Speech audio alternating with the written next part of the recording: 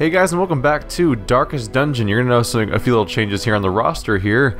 A patch came out. So, first obvious thing is people have new appearances. So like, here, for example, here's Sosny and here's Ballad Boxer. They actually look different from each other now. And Boss Monster now looks different from Lord Verd. And I went through and just picked costumes I like for a lot of them. There's a few like Kerbal and Eclipse where I stuck with the defaults, but there's a whole lot of color variants to be had throughout the game. Also, a neat little feature that will save me some time. There's sorting options now, so I can be like sort by stress. Bam! Now the people that need to be healed the most for stress are just on top, so I can figure out who to send then. Or sort by class. Would be more useful if I had more than one person of any classes besides two of them, but not the current setup for me. Sort by activity. That's a little weirder. I guess it just filters out the people that are busy with stuff, which could be handy. And the one I use the most of the time, sort by level, where I can sort them by their experience levels so that I can prioritize who I take on missions if I'm, for example, if I'm trying to train lower level characters. Anyway, we're just going to go ahead and hop into that next Ruins mission because we're so close to unlocking the next boss encounter here. Mangy is going to tank, Lucas is the backup, Knackle is ranged, Ballad is healer. Should be pretty straightforward. Medium run, yeah, we're just exploring. This will be pretty straightforward, so the usual. Oh my god, those are shovels. I forgot to explore, let's get this started. Gonna go around in the various directions in this first little zone. Then I'm gonna loop around. I'm probably gonna go to the top direction first, is what I'm gonna go for here. So I have Lucas in front right now, kinda just for funsies, because he's got a cool little skill that I feel like giving a shot. Because why not? Let's see. Oh god. So that person's screwed. How much bleed is on them? 4? Yep, they're dead. Alright, one-shot kill. So main G can be a tank too, obviously, because they have big, strong hit points and everything like that, so that's fine. But I feel like, what if we put Lucas in the very front and see if that affects things at all? Lucas has a fun skill that he can use when he's in the very front row that reduces the accuracy of every enemy. Just all of them. And that seems like a pretty cool debuff to have. Obviously not very useful for a lot of the encounters I'm doing this early on, because they're not... Some of this stuff's not that hard, but it could something like this could be really effective against some higher level enemies, maybe even some bosses, if I can spam them with damage reduction. It's hard to fully appreciate its usefulness in some cases here, just because our characters are so strong that some of these runs are going to go pretty quickly.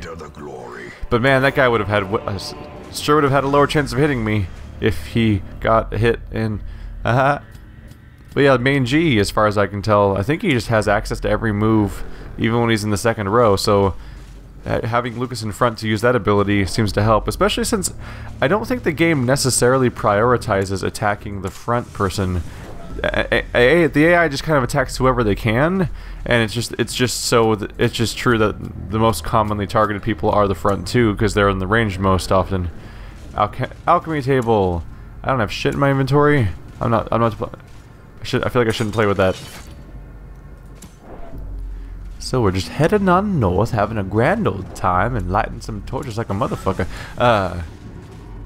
This will be pretty straightforward. It's just a little exploration trip, but I feel like little color variations are nice, and I feel like mixing things up with this cool debuff, although I don't know how much use we'll get out of it.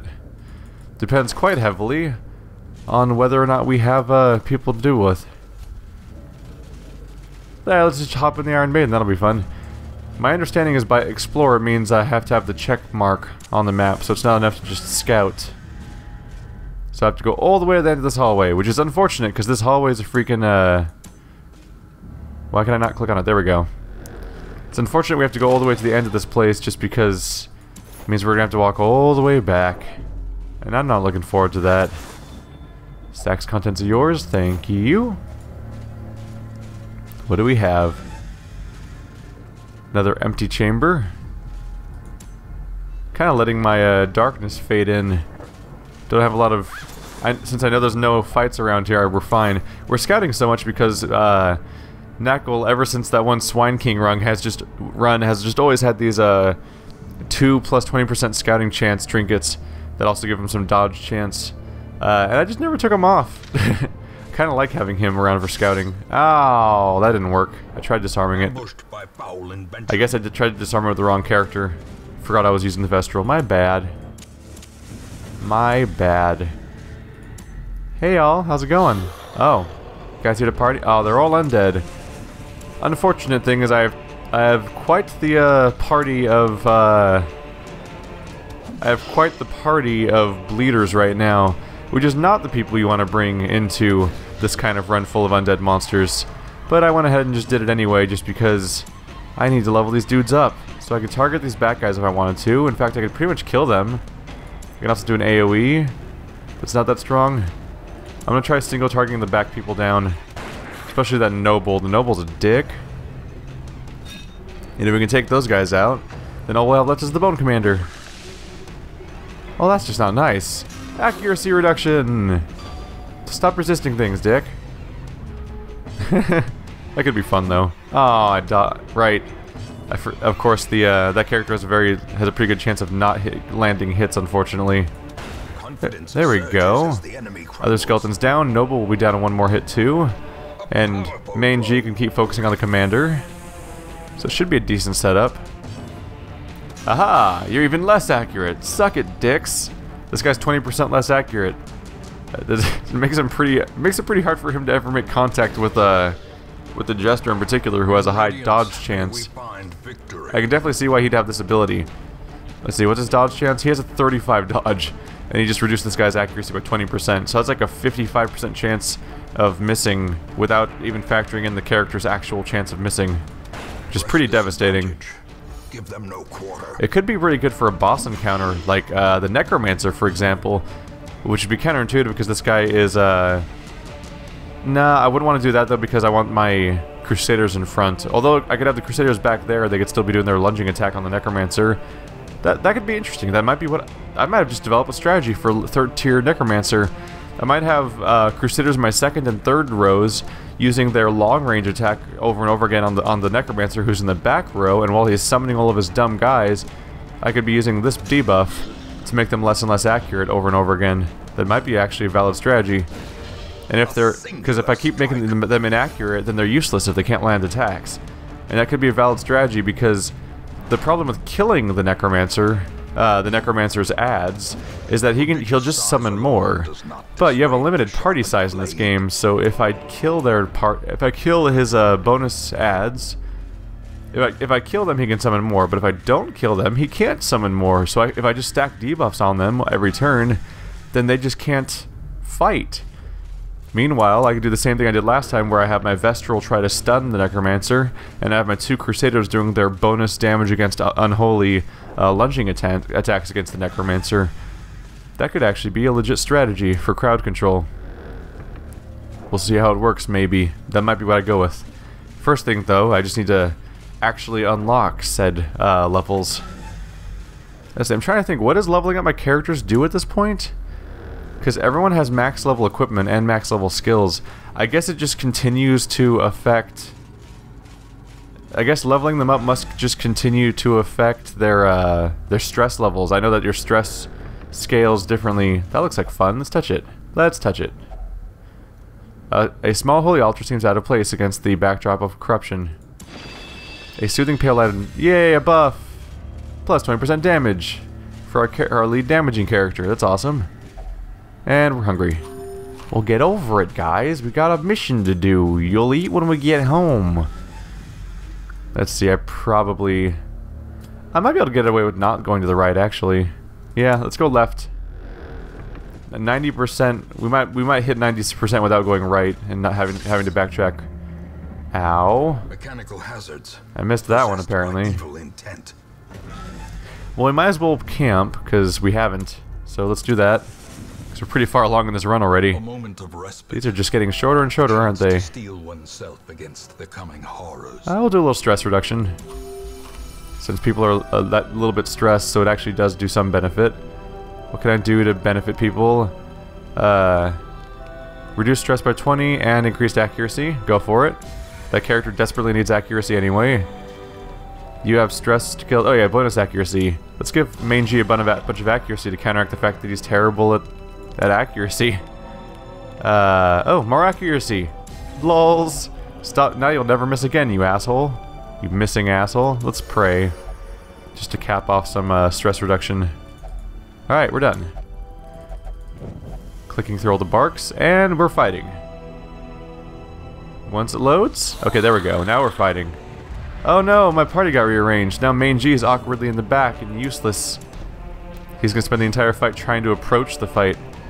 Let's see, what about Grape Shot Blast? It's not terrible damage overall, but single targeting might be more effective. My bleed could actually one-shot people, whereas my range attack is actually less likely to. Yeah, at this point my best move is to try to reduce the number of enemies, basically. Although, a mixture of Grape Shot Blast could take them all out at once, so after a couple rounds. It will probably... yeah, Grape Shot actually has higher damage... since I can't bleed them, Grape Shot has the highest damage per turn to their whole party. It won't kill individuals fast enough, but it'll... yeah. If I... oh god. Okay, eat my words. Double instant kill crit and a miss. Alright, so, that worked pretty well. But yeah, my logic was that if I spam Grape Shot and, if I start spamming Grape Shot and the accuracy debuff over and over again, then they can't really hit me, and I'm damaging their whole party at once. And then maybe one day Manji will move to the front row and actually make contact with them again. I find it amusing that this spell hurts people. Aha! Now you both have reduced accuracy. Suck it. Yeah, your chances of hitting Lucas are pretty low. And also, haha! What little progress you made has now been undone. Suck it, dudes. Alright, now Manji's back up front, so he can actually use moves now. Which is good. Grape Shot. It wasn't as cool this time, but Manji can probably finish anybody off now. Like this. I should have checked it. I should have checked his hit chance to see how effective my buffs have been. He's got a lot of buffs now, right? 30 accuracy, 25 stress resist, 10 dodge. Jesus. Let's bleed this dude. Not for the bleed, but because that's my strongest single target attack. These nightmarish creatures can be look at all damn rewards. They give me so much rewards. It's almost like the game's basically over. The path is clear. We require only the strength to follow it. They really are. Oh, I shouldn't have done that. What was I expecting to happen? What was I expecting to happen? Alright, moving on forward. It's not even bad stress. Everyone will be fine. This would be a nice camping location, just because it looks nice. Nice calming situation. No, don't play with it. Ah, oh, okay. Oh, are you gonna take it? Oh, fuck you. I need to fix that character trait right away. And Grape Shot. It was less effective than last time, but still very effective overall. And chopping people up. Jesus Christ. Yeah, my silly debuff situation, not really worth doing in this situation. Thankfully he's also got a fairly damaging Dirk attack, because he's a capable melee character. Let's do single target. There we go, he's stunned. He's not even gonna get a turn in before he dies. Suck it! Oh my god. Very effective party. Yeah. So yeah, I'm interested in my accuracy reduction gimmick because it could actually be helpful in a future encounter. But for now, yeah, it's pretty pointless to waste turns on my accuracy reduction move when the characters die so fast that it can't really get much stacking up. Jesus Christ. Yep, giving Main G bonus accuracy makes him pretty fucking scary all of a sudden. Where you just, oh, no, Ballot, why? When he's landing all of his attacks, everyone's pretty screwed. 8 to 11, 8 to yeah, you'll probably die. Actually, yeah, there's a fair amount of you guys left. Suck it. Yeah, it worked for all of them. What's that? What's that? Oh, it hit me, but I did the thing that made it not hit me. Now I'm sad. Oh, so much for accuracy reduction. Everyone's still hitting me. It is only 10%, but still. There we go, that's a dodge. And fuck you. And that should just Dirk stab some dudes. Wow, the stun killed them. It's adorable. Alright, key. So too will resistance. What do we get? We get more stuff that we don't necessarily need. I'll leave that in medicine. Yeah, I'll leave the antidote there. Because everything else is worth money. And if I'm lucky, this next room's going to be the end of this dungeon anyway. So that other stuff doesn't matter. Hey, gross ghoul. Oh, we got surprised? What was the chance of that? And main G's awkwardly in the backward, all the way in the back again. Alright, let's start bleeding some dudes. Oh, I can only hit the maggots with that? Bummer. Alright. Gonna do that, I guess. I'll try to stun the ghoul, because that'll make this easier for us. Oh, nope, not effective. Not having a great chance of success with that move today, are we? Thankfully, I have a Dirk Stab. Which means I can attack while also moving forward. I probably should have hit the maggot with that to get one target out, but you know what? Fuck it. Maggots aren't even dangerous, but also, let's finish them off. Especially since it's like a guaranteed kill. Alright, now more bleeding. Although it might have been more, it probably would have been more effective to switch with main G so that he got an attack off, because his attack will probably do more damage than Knuckles' bleed ever will. Oh well. Oh well, we're fine. Let's not stress about the optimization of my moves. That's something to do when I'm fighting an actual boss. For now, it's almost like just about efficiency of like, alright, let's burn through this really fast so we can get to the next run. Bam, bam, bam! But a victory nonetheless. Pacing-wise, it's actually good. Like, we're just now hitting the point where it's getting like a little too repetitive and a little like, these runs don't matter anymore. But I'm like one run away from unlocking the last boss, and then I can just do all 3 bosses and then we're done. So, I guess I can't complain about the pacing if it's like starting to feel a little long, a little repetitive right when we're about to be done, because that's when it should end. Dear Lord, I got that many that fast. That was like a 10-minute run. I got 34 crests, 9 busts, 2 portraits, and like what I think it was like 13,000 gold or something like that. Not a ton. So now main G is bloodthirsty, fascinated with injury, wounds, and torture. That's probably bad. Ooh, bonus. Scouting in the ruins. Slayer of Beast, accuracy and crit against beasts for Lucas. That's also a great trait. And I think multiple characters just hit level. I think this was all level 4 party, if I remember correctly. So I think 3 characters just leveled up. Main G is a little bit behind. I think he's the only level 4 I have now. I can still see their angry faces as they stormed the manor. But I was dead before they found me. Yeah, when I sort by level, I have an entire screen of red, and then nope, Thamurd and main G are my 2 level 4s left. All right, and Serene got rid of Misses the Spot and Nervous. Let's pick out some new traits to fix now. I think. First of all, let's check to see if I unlocked the new boss fight. I did. Done, done, done. All right. So. There we go. We have all 3 final bosses unlocked right now. And hopefully one day the Cove will get added to the game. The place that gives you deeds. See, that's the thing, is like everything you ever do in this game gives you a crest. The Cove being added would be great because it give you deeds and portraits, which are the 2 things I constantly needed more of. Which would, that would accelerate the progress of leveling up. What's it called? The blacksmith and the blacksmith and the guild. There we go. I just lost my mind there for a second there. Alright, so this episode's probably going to be a little short. Just because... Yeah, I don't think I'm going to do anything else this episode. Because I'm going to do one... I'm not going to, like, just start... it can take a while to do the boss levels, so I'm going to do those next episode. But yeah, we might have 3 consecutive boss fight episodes, and then wrap up this series until the early access progresses and the new areas are added. So that'll be exciting. If there's more than 3 missions, if we do more than 3 parts, it'll probably be because I had to like recover between attempts. Because like, oh, but I want to use that guy next mission, but he needs to stress heal or something. So I'll do like a filler mission in the middle. But I think that's enough for now. So thanks guys for watching, like always. And I'll see you next time. We're there. We're right there, guys.